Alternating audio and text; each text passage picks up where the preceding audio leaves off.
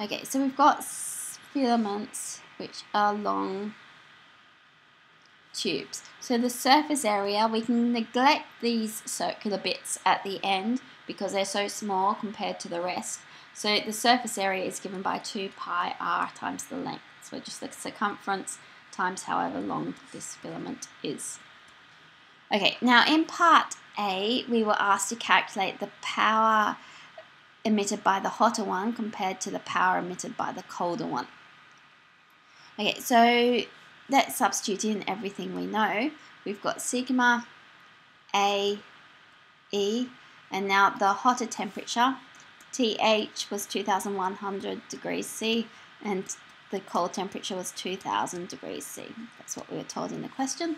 So this is 2100 plus 273, all to the power of 4, over sigma A E 2000 plus 273, all to the power of 4. These are all common factors, so they cancel out. So solving this on the calculator, we end up with 1.19. So the hotter one emits 1.1 times as much power as the colder one. Now in part B, we were told we want to keep the temperatures the same and change R. Okay, so now we want pH over PC, that we want them to emit the same amount of power. So we want this to be equal to 1.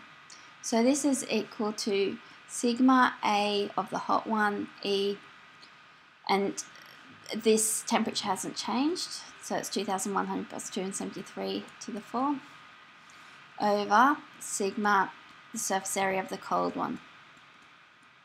That's 2000. Okay, so that cancels, that cancels. Now this part we've solved up here. We know that the value of this is 1.19, so let's replace that with 1.19.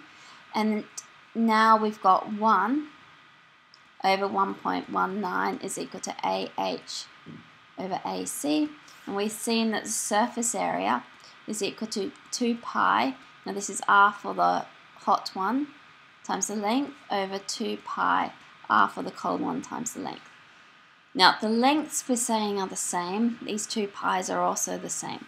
So we've got 1 over 1.19 is equal to the radius of the hot one over the radius of the cold one.